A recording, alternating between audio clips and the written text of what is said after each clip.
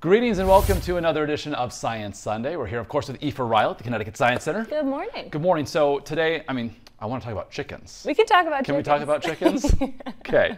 Tell me about chickens and maybe how they breathe before they actually become chickens? Yes. Okay. So we're talking about how those chickens get air in and air out while they're still developing inside of an egg. Okay. And you can actually try this at home and see it for yourself. Oh, so. I love the at-home kind of experiments that we do. Yeah, and I think sometimes too with biology, right, it's like you would need an ultrasound or you would need this. This you can do with some eggs, obviously, dish soap, a little bit of food coloring, and some water. That's a lot of food coloring. Yes, I mean, we love food coloring here.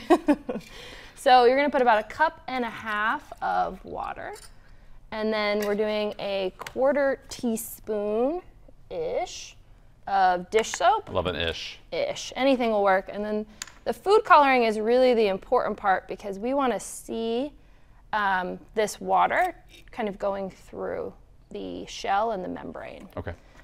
Because if water can pass through, then we know air would be able to pass through.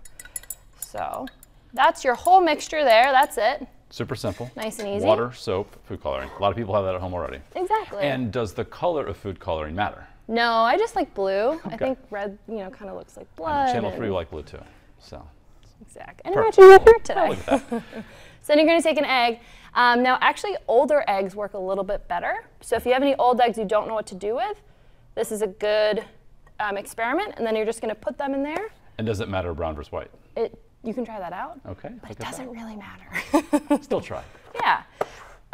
So we're going to leave that in there for about an hour. An hour, okay. About an hour. That's all it takes. So we're going to pretend like an hour's gone by? We're going to pretend an hour's gone by. And I have a couple here that I have already done. So I'm going to give you this egg. Okay.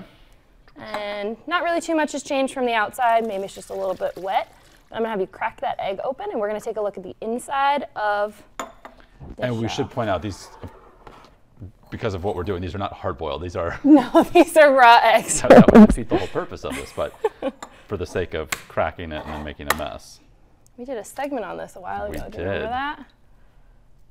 So All right, now take a look at the inside of yours. how cool is that? Isn't that cool? So all those little dots are actually pores that water has been able to get through. Now mine was a newer egg, and so you kind of see the difference there.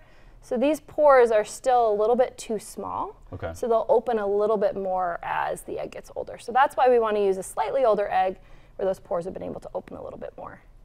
So proving that because the food coloring is able to penetrate the shell, as you said earlier, like with water, and the air then could penetrate. Right, because there's a developing chicken in there, so it needs, obviously it needs air to get in and then air to get out as well. So, Wonderful. isn't that cool? All right, so as we typically like to do as we wrap up these segments, let folks know about something happening here at the Science Center, and there's something happening every weekend this month. So we have our Wildlife Encounter show coming back, hugely popular.